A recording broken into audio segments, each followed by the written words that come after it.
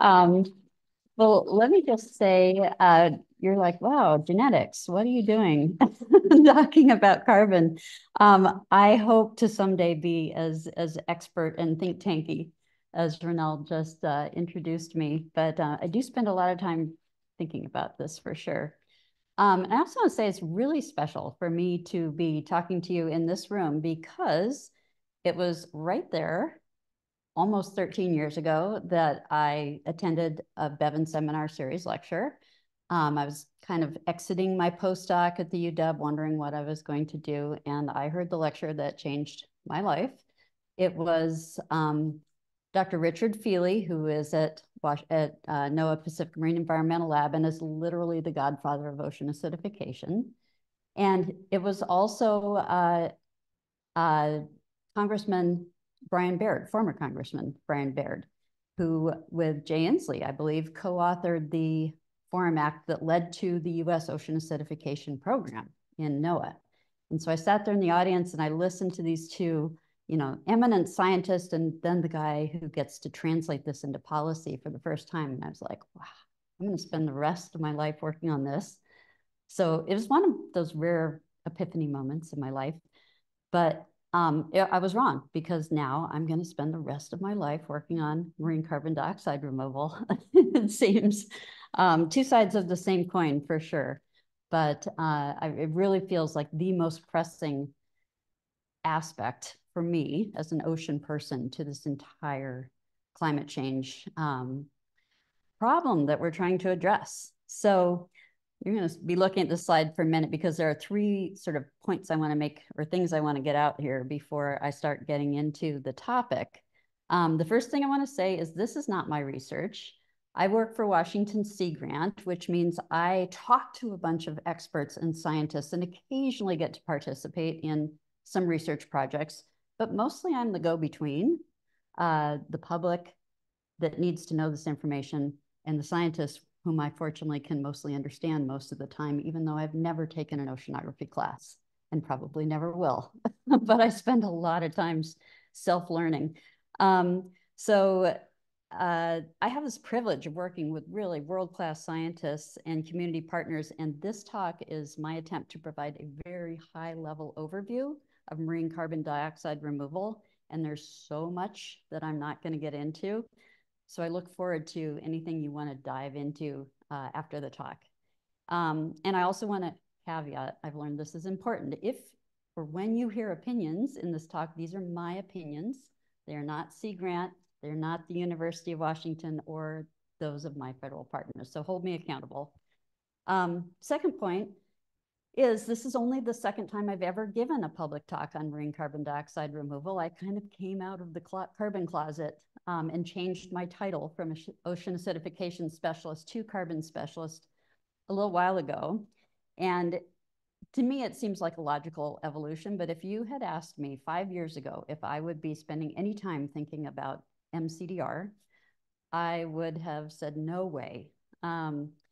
Because the idea of attempting to suck back decades of carbon emissions in a very short time frame through industrial processes that we haven't even invented yet, it sounded so fantastic to me at the time, and also scary, and also maybe not necessary, since we already knew exactly what we needed to do to solve the carbon problem if we would just go ahead and reduce those emissions. But here we are. Here I am 5 years later. We are now at this point, as it said in my poster, where we no longer have the choice. We have to do those steep carbon emissions, and we now have to do some forms of CDR if we are going to keep ourselves below that 2 degrees Celsius warming sort of ceiling that we really don't want to go through.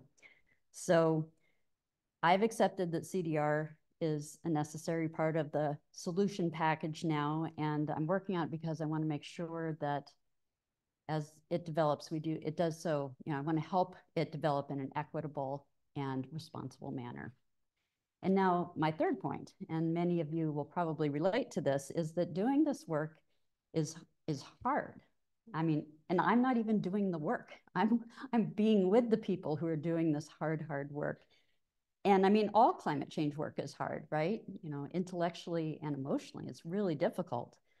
But for the ocean scientists who are working in MCDR right now, it's especially hard because it's a relatively small scientific community that is all of a sudden just being asked to do so much. I mean, probably big investments have happened before in the sciences, and I haven't noticed, but I have never seen so much money being poured so quickly from the federal government into an ocean field. $60 million in 2023 alone, and it's just going to keep going.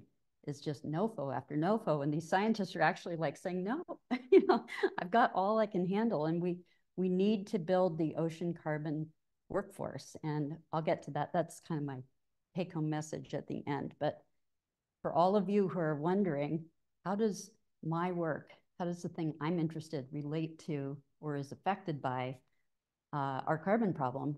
Just trust me. It does. And if you can see ways to tie what you love to do into helping assist this effort, we'll all be better for it. So I think oh yeah.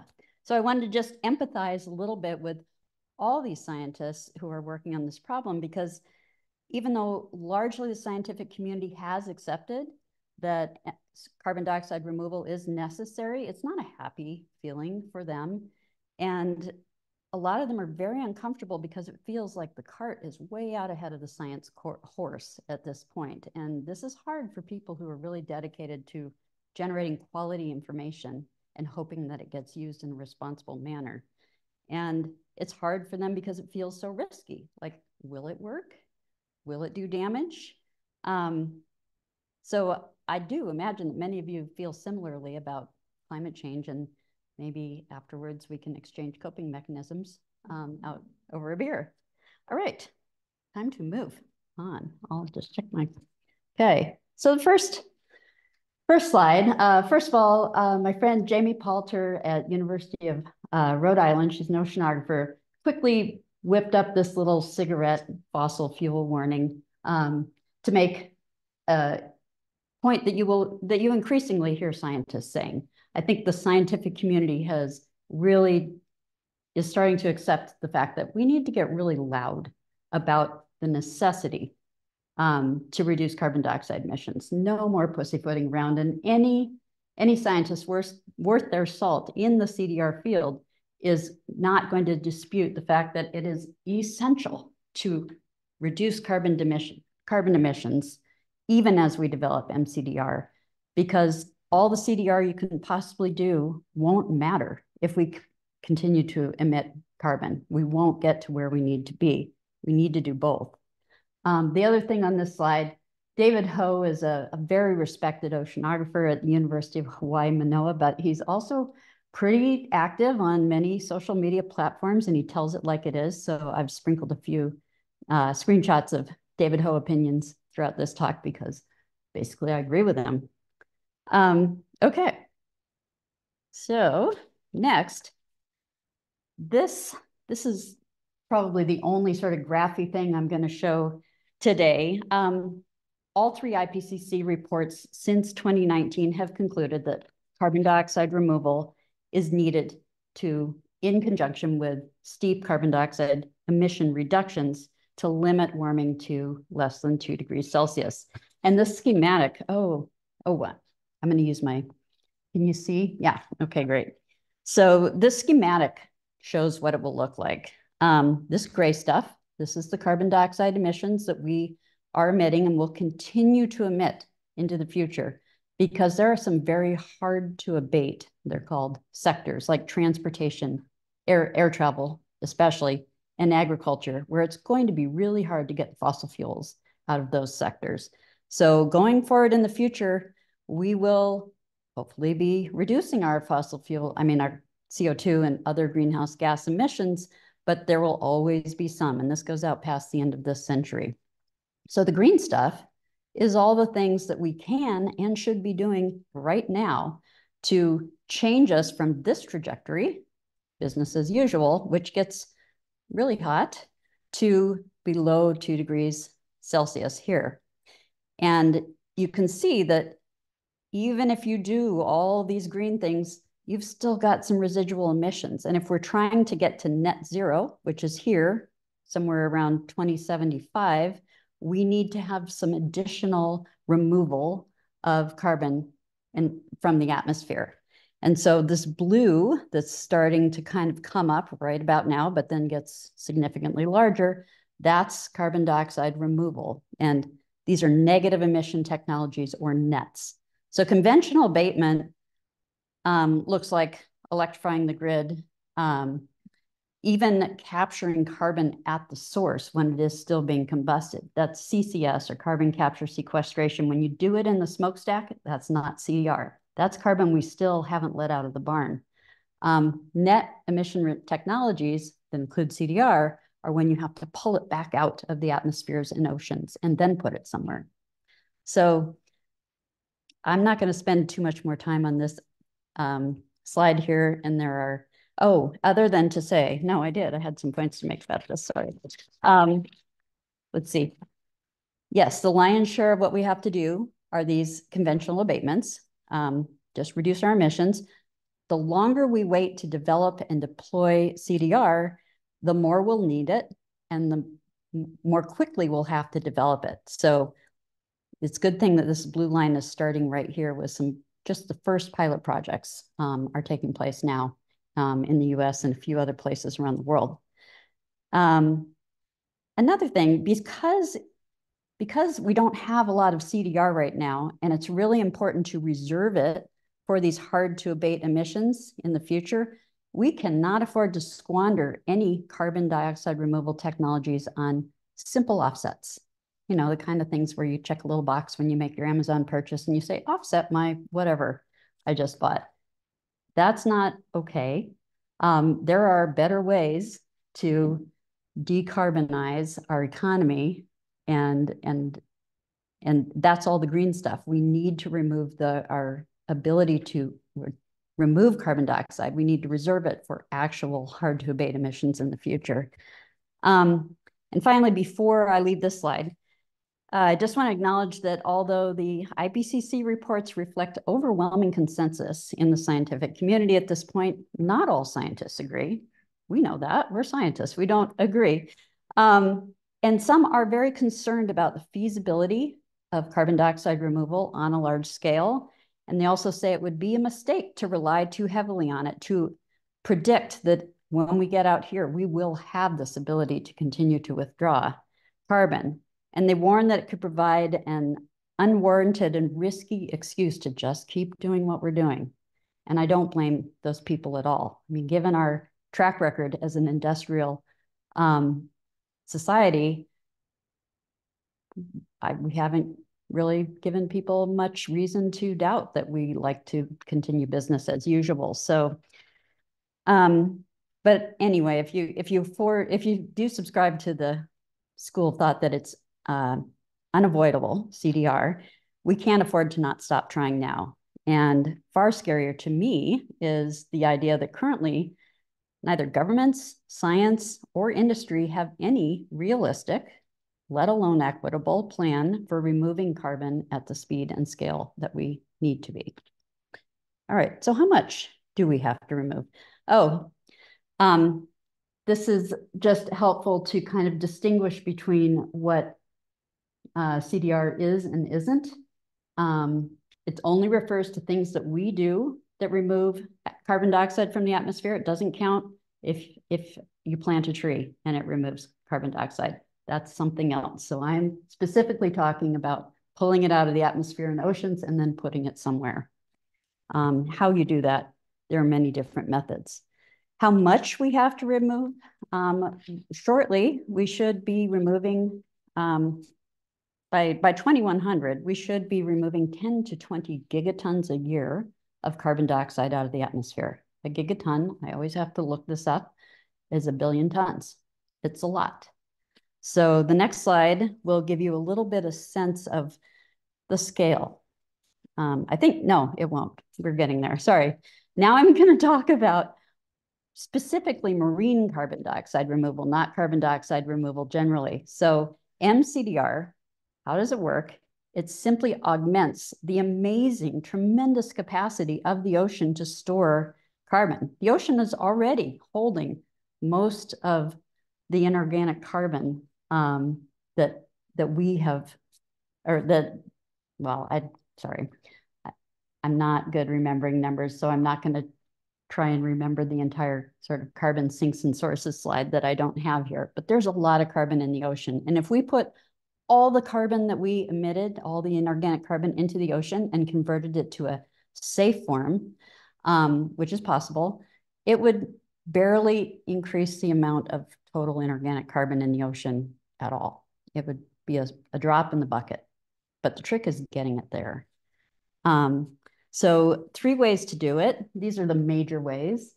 Ocean alkalinity enhancement.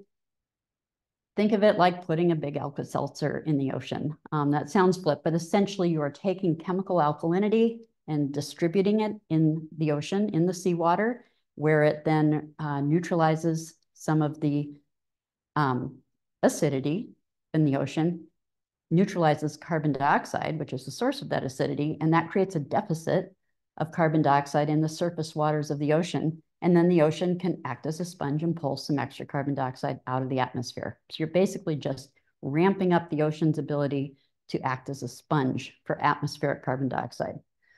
Biotic cultivation and sequestration, there's many flavors. People will argue whether or not blue carbon and mangroves and seagrasses are part of this. I think not. When you're talking about MCDR, you're really talking about open ocean type things, in my opinion. And the little picture of growing kelp pretty much sums up what people mean when they talk about biotic MCDR. Grow a lot of kelp and then figure out something to do with it and put that kelp carbon in a place where it won't come back for at least 1,000 years. That's the goal. And then the third form here, electrochemical CO2 stripping, basically uses a lot of electricity. Of course, it would have to be renewable in order to be effective, but it uses a lot of electricity to break apart the water molecules in seawater into their acid and base components, do something with the acid, put the base back out there, where the base will then neutralize the acidity that comes from carbon dioxide that's absorbed by the ocean. And again, sort of ramp up that sponge ability of the ocean. There are so many, that's such a simplification of many, many technologies. It's not even funny, but in the interest of time and my ability to remember details, we're going to leave it at that for now. But the important part is that research globally at this point is largely theoretical. It is just leaving the bench tops. So this is a very nice schematic from the Ocean Visions, which is a wonderful organization that is doing a lot of work on marine carbon dioxide removal right now. And there are even more flavors of MCDR here than I just described, but these are the 3 that I did talk about. So ocean alkalinity enhancement, the macroalgae sequestration, and electrochemical carbon dioxide removal. I am not going to spend, a whole lot of time going into the details of these big 3, as I'm going to call them here. But basically, this picture does a much better job of showing what is supposed to happen than the way I just explained it. And you will note there's a lot of dump trucks with stuff in them in this slide. And yes, if you are talking about spreading minerals in the coastline or in the surface waters, those minerals have to come from somewhere. And in many cases, you need to mine them. So when you're doing your carbon accounting and you're thinking about all the carbon you will suck out of the atmosphere and sequester through this method, you also have to remember all the carbon that will be emitted. Even if these trucks someday are fully electric, there's a lot of intensive industrial activity to support this particular method. Electrochemical ocean carbon dioxide removal. I bet you can't read the font very well. There's a lot going on here, but basically you can see seawater comes in. So you have a coastal facility. Electricity is added. The acid and the base are separated. the acid goes off, and at the moment, there's a market for it. Because many industries use hydrochloric acid, for example, and then the base is returned into the ocean through a variety of options, but ultimately it does, it neutralizes the carbon dioxide that's already dissolved in the water and more is pulled out of the atmosphere. This slide looks friendlier because it's all green and foresty and natural. This is a great example of a nature-based climate solution, but the idea is you grow kelp at the surface, like plants on land. Macroalgae absorb a lot of carbon dioxide and incorporate it into their tissues. And if you can sink those tissues deep enough in the ocean, the idea goes, it will stay out of commission for quite a while. And the ocean is a very big place, and there's a lot of empty space in the ocean that some people think would be a great place to put kelp. Other people are horrified by the idea. I personally worry a lot about the effect on acidification, because that kelp could easily decompose in the bottom of the ocean and remineralize, and all that biological carbon would then re-enter the seawater as dissolved carbon dioxide, and then come back to bite us when the surface waters come up and upwell on our coastlines. So, and another note about nature-based solutions. This is one of my personal opinions. They're always more popular when you conduct a survey and you say, people, what would you like to see happen in order to combat climate change? Do you want a big facility on your coastline, or would you like a kelp farm? And they're like, of course, we would like a kelp farm. I love kelp. I get phone calls from people because I don't get to do just MCDR yet. I also do a lot of work with the kelp aquaculture industry, and people are so excited to become kelp farmers and save the world. And I have the somewhat sad reality check task of telling them that it's not going to save the world, even if you can get a permit, which is a whole nother story. But I personally feel like we're asking a lot of nature. Nature is already down. Nature is under stress right now from climate change, and it will be increasingly so in the future. So to pin our hopes on nature all of a sudden doing more of what it's good at when it really isn't feeling great, that seems a little optimistic. So, and maybe it's just because we don't know enough yet about these more technological solutions like ocean alkalinity enhancement and electrochemical mitigation, that those seem, at least to me, they seem perhaps more feasible. I feel like it's really hard to get nature to do what you want it to do, especially when you haven't been very nice to it. So, and then the one final thing about nature-based solutions, and this isn't exclusively true about them, but it is important. We've all seen forests burn up lately.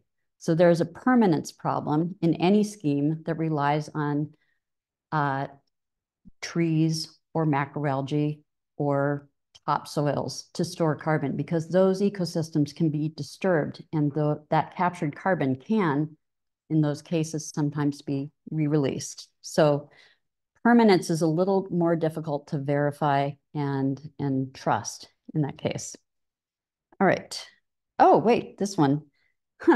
This slide, when I first saw it, when Paul Michelini showed it, made a huge impression on me. And it's at this point that I gave up completely on kelp cultivation as a potential MCDR solution, because the idea of a half-kilometer wide band of cultivated kelp along every coastline on the entire planet, including places where kelp doesn't even like to grow, when a few prospective seaweed farmers that I know can't even get permits for a 5 to 10 acre seaweed farm in Puget Sound, seemed a little far-fetched to me. And also there is that unanswered question of what to do with the kelp.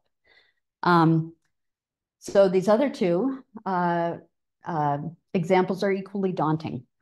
So just think, we need to scale up our ability to conduct MCDR by several orders of magnitude to be effective. All right.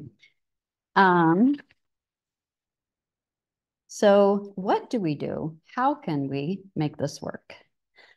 This is just my little bullet list of things that would really help a lot. Unfortunately, some of them are happening. So the next set of slides are examples illustrating each of these sort of critical principles for successful MCDR. Ingenuity, integrity, responsible science, MRV, you'll hear MRV all the time in this sphere, monitoring, reporting, and verification. How do you know that the thing you think you're doing is happening? And how well is it happening? And MRV is essential because this will only succeed, really, unfortunately, in our capitalist system, global society, if people can make money off of this. And MRV is the ticket to monetizing this work. We need ethical frameworks for how to conduct research and later on how to deploy at scale. We need to regulate this market. It is an entirely unregulated market at this point.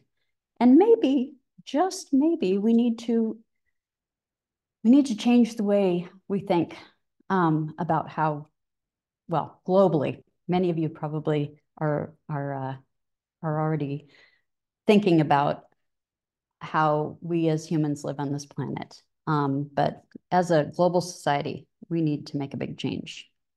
So this is a fun slide for me. This is my example of ingenuity. These are our homeboys here. Alex and Julian are in the School of Oceanography. They are on leave to start up a company called Banyu Carbon, one of many, many, many, many marine carbon dioxide startups. But they really do embody ingenuity for me. Their technology is quite different from the majority. Rather than relying on, oh, we'll get some renewable energy to power our technology, their process makes its own energy. It is a light-driven process that actually generates electricity while it is splitting the water into its acid and base components. It is an electrochemical type of MCDR, but it solves the energy problem, which is really the elephant in the room for that type of approach. And oh, there's just so many other great things about it. And you don't have to listen to me try to remember how it works, because I just saw this last week. The PCC Spring Seminar is mostly about MCDR. I'm going to be at every single one of these, and Alex is going to be talking about Banyu Carbon very soon. And that's really exciting because they only gave their first public presentation at the end of January. It's the first time I heard Alex give his talk publicly. So they've been getting a lot of funding, a lot of support and interest, and they just didn't feel ready to talk about it until recently. So I encourage you to go to this talk. It's a fantastic talk. All right, we need integrity. So this shady in the dark poster child for bad actors in the ocean space. This is, and I don't mind sort of throwing this guy under the bus. It's pretty accepted that what he did was wrong. This is Russ George. This is from who probably over 10 years ago now, did an unauthorized ocean iron fertilization experiment in the waters off of Haida Gwaii in British Columbia. And yeah, the experiment, it wasn't an experiment. He didn't tell anyone he was going to do it. There was no ability to even monitor things much after the fact. But we need to conduct all of these pilot experiments for all of these technologies in a very open, transparent, collaborative way, not the way this guy did it. There's another flavor of integrity that I want to address here, and I'll just read this quote from the MIT review because they said it really, really well. Critics fear that as more companies develop net zero emission plans, the public relations and financial incentives are pushing players on all sides of this market in a single direction toward developing, funding, accrediting, selling, and buying as many carbon credits as possible, even if some of the practices have questionable benefits or could inflict environmental harms. A host of startups are pursuing a variety of novel ways to produce or sell the credits, backed by venture capital investments and hefty fees for each ton of carbon putatively sucked up and stored away. But a growing number of researchers and critics fear that some of the science is getting lost amid the carbon removal gold rush. This is as true today as it was when this was written a year or so ago. And We just need to be very, very clear-eyed.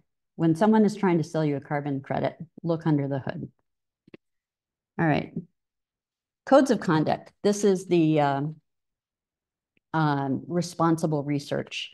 Codes of conduct are being developed. They are good. Now we need people to listen and abide by these codes of conduct. But the scientific community is really rising to the challenge and is aided by the sort of nonprofit boundary organization sector. So it's not like we don't know, well, we don't know completely how to do this, but people are trying very hard to develop rules to develop and deploy MCDR in a responsible way.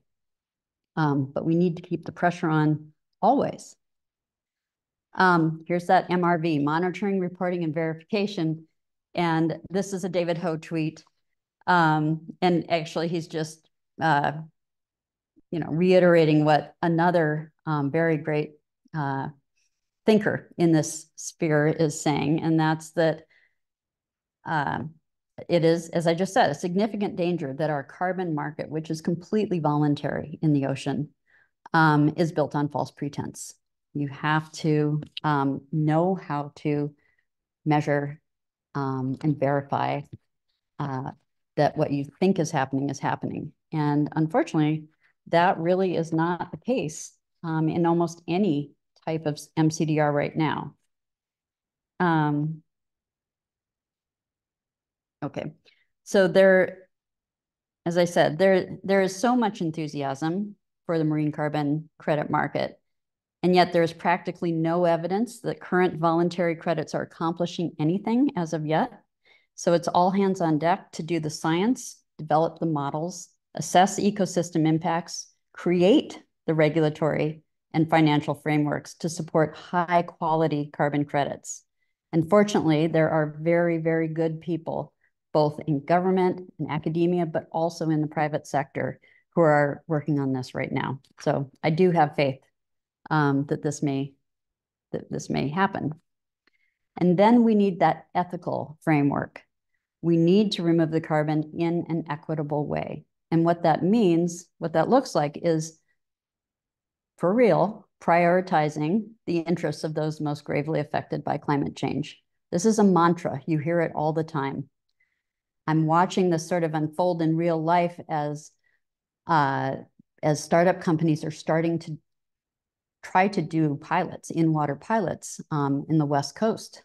And sometimes they call me and they're like, where should we do this? Where is nobody going to put up resistance? That's what they're really hoping for, is that they'll be able to get their permit and do their experiment and learn what they need to do without having to have a really unpleasant public backlash. And sometimes those people think that the best place to do things like this would be where the communities can't put up that resistance. Because what I've seen is almost no one is very keen on the idea of these types of experiments, even though I believe that they are at this point at the pilot level quite benign environmentally. Justifiably, people are not that enthusiastic when they hear about it. And if you plan to do something like this in, central Puget Sound, a lot of people are going to say no. A lot of wealthy people, a lot of people with influence. And if you plan to do it somewhere else where the communities aren't as able to get engaged and say no if that's their right, if that's their choice, those projects are more likely to go ahead there. So we need to prioritize those people who are affected by climate change and also by these experiments. And those people need to be part of the process at a global level as nations and also at community level in the discussions about how these pilot projects unfold. And they must ultimately benefit. If a community decides that they're going to allow a small alkalinization facility to exist in their community, they should be benefiting in some way from that particular project, whether it's through jobs, whether it's through some kind of buffering for local acidification. And those kind of conversations need to happen with communities to decide what they want and what they think is worthy compensation for what they may be giving up. All right. This is just preface the next slide. There is so much money being poured into carbon dioxide removal right now, overall. There's a lot of research investment by our federal government, but that is dwarfed by this gold rush to start generating credits and selling them. And again, many of these credits aren't actually accomplishing what we need them to do, but they're being sold nonetheless. And as of this month, $2.4 billion have been traded in carbon credits. I'm not sure if that's US or global. All right. Finally, this is this is the point I want to make. I find myself becoming increasingly sort of anti-capitalist as I age, and it's distressing to me to think that realistically, the tool that we will need to use to make this happen is capitalism, because it's kind of hard to imagine that we can buy and consume our way out of the problem that we've created by buying and consuming. And this book, The Value of a Whale, is a dense read. There's a lot of economics in it. I learned a lot. Speaks to that. Unfortunately, I read it all the way to the end. She did not have a solution. But this author does really illuminate a lot of things about our economic system that will make it challenging to overcome climate change. And then I just liked this cartoon, so I put it in there. All right, maybe the answer is public ownership. I do feel like there needs to be a very strong role for government, both in the research and in the regulation of this market. I just think, government is slow and government is frustrating. People will tell you that, but I think collectively, sometimes we make better decisions than individually, especially when we are motivated by personal gain. So I do personally feel like there should be a heavy dose of public ownership as this sector develops. Hope we can pull that off. And then finally, this is that closing slide about what if we just changed the way we thought about everything. I'm not sure exactly what this looks like, but I think probably some of the principles that Robin Wall Kimmerer explains so beautifully in Braiding Sweetgrass are the direction we should be heading. Ideas about reciprocity and just taking what you need and giving back.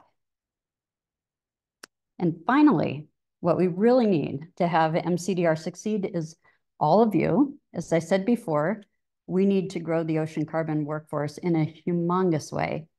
My friend Simone Allen, senior oceanographer up at NOAA PMEL, told me recently, she said, it takes 10 years to make an oceanographer. That's a baby oceanographer. And so many trained PhDs who are in academia and government right now are getting lured away into the private sector. And I can't say I blame them. For one, I think the paycheck is great.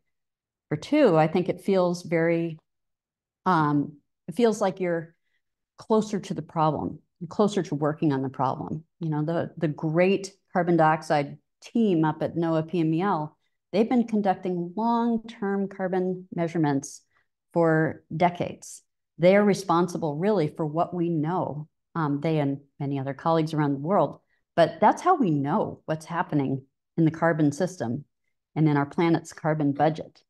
And that's really, really important work. And they need to keep doing that. And now they're also being tasked with also diving in and spending a lot of their effort and resources on marine carbon dioxide removal and understanding it and conducting these pilots and developing the MRV. And they just need more people. So yeah, I don't want to tell people not to go into the private sector, but if anyone is considering or interested in working for NOAA, I think they could really, really use you. So I think with that, I may have actually finished early. Yeah, time for questions. Thanks.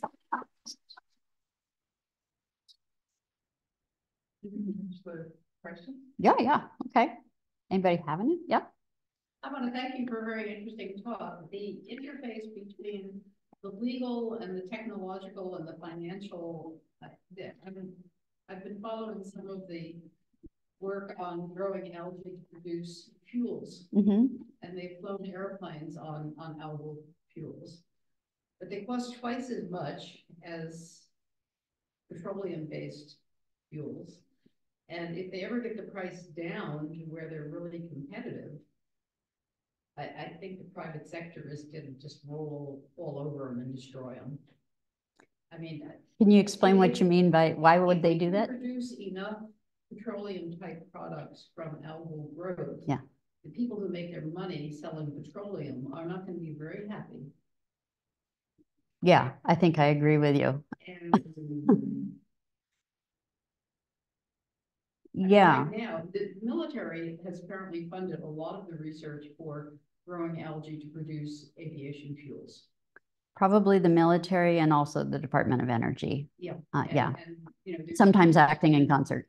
In subject, but if it ever comes to a real market level fight, most of us aren't prepared for that. Yeah. Does anyone need me to repeat anything about the question? Could you hear? I mean, it was an observation, really. It wasn't a question. But that's true. And one of the things that really troubles me is the degree to which oil and gas industry is embracing CDR for several reasons. They're powerful. They can do what they want. They can make the argument that they are best equipped to carry things out on a large industrial scale. They know how to pump things. They know how to pump things around. They know how to pump up water. They know how to pump things underground. And it's just a huge industry that also feels, you know, if CDR and renewable energy take off the way we need them to, oil and gas will feel threatened, of course. And so, yeah, you're right. I do worry that things will get steamrolled, I think, as you said. Promising technologies and sectors could get steamrolled. I also worry that it kind of doesn't matter what we scientists think or what kind of guidance we try to create because they don't have to listen. Occidental and Exxon can do what they want. And while we are, you know, in our sort of academic ivory tower, thinking, oh, if we just do the science and develop some guidelines and ways to kind of conduct this research responsibly, everyone will listen to us. And I'm pretty sure that the other, you know, academia and federal and state scientists will. But we don't have a lot of influence over the private sector. So that is concerning. There's a question behind you, Ronald. Yeah, go ahead. I'm really interested in the scale of governance as a research question. And climate change is a problem with a global scale. A lot of these technologies you're describing this immense need to scale them up, but they're also, all of these technologies require, it seems like, pretty local siting and, you know, help farm along the entire coast of Washington and so on. You're working at a state agency. I'm curious about what you see as the optimal scale for governance and regulation of these measures. Well, I think in the US, and I really can only speak for the US, I think the EU sort of will follow the same framework. I feel like it has to start at the very top.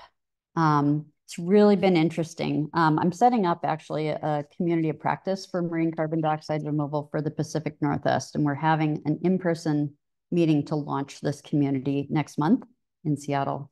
And I am just so excited because I got people from the EPA and the US Army Corps to come to this. And they are reputedly difficult to access for people, for scientists and startups who are trying to develop the permits to carry out their pilot projects.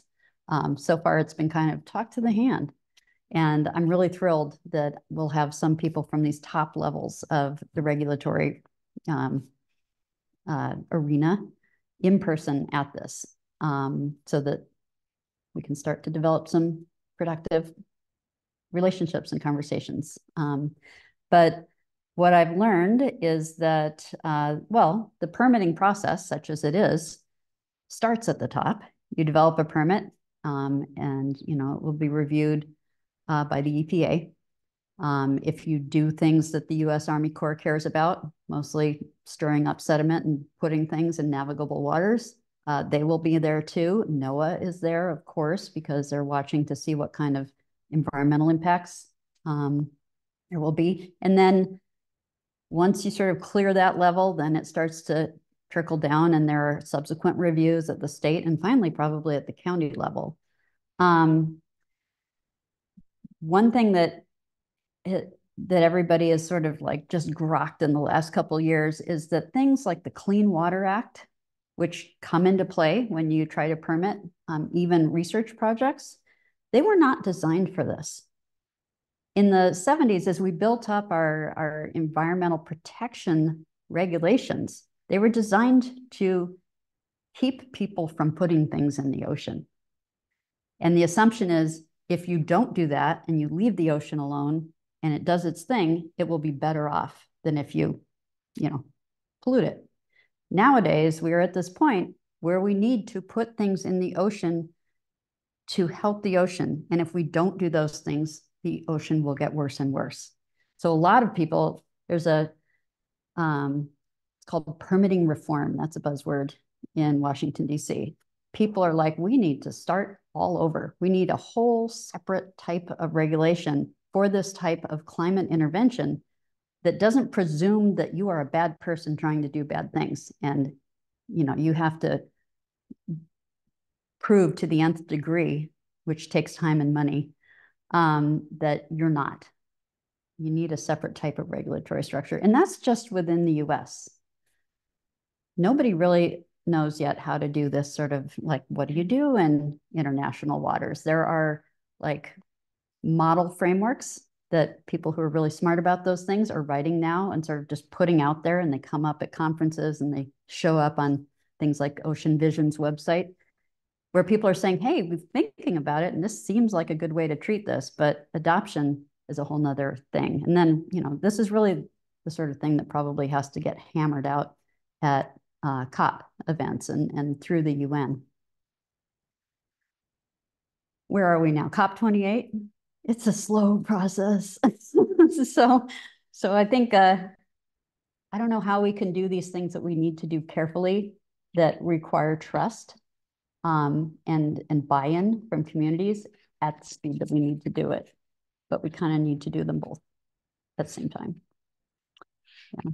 Rama, you had a question? Yeah, it's following on from this question that we had an interesting debate the other evening, is do we wait, particularly to address climate change? Is this something that should happen bottom up or top down? And we had different opinions on this. I would love to hear a bottom-up scenario that you maybe proposed.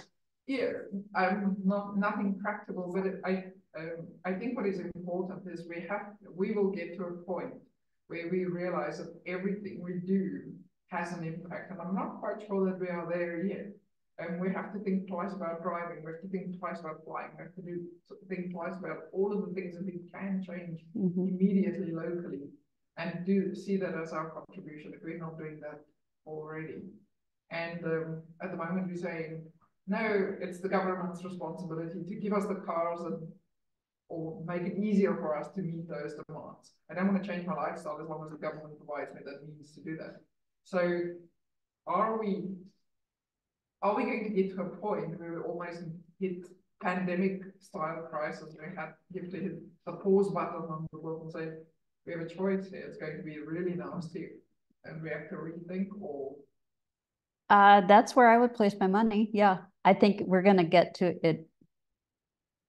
We respond when things reach a tangible crisis that most people can feel.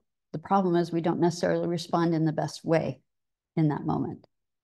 But yeah, you know, I don't know. What can we do to to steer away from that? I think be loud in the best way that we as scientists know how to be. Don't be afraid to use your voice. Don't shy away from engaging in divisive discourse. Not divisive. We don't want to be divisive, but I feel like gone are the days when anyone can justify just doing their science, publishing, and hoping that the message gets out that way. And you can argue with me later, but I also feel like we have to stop worrying about, not overstepping and potentially jeopardizing our professional status. Yeah.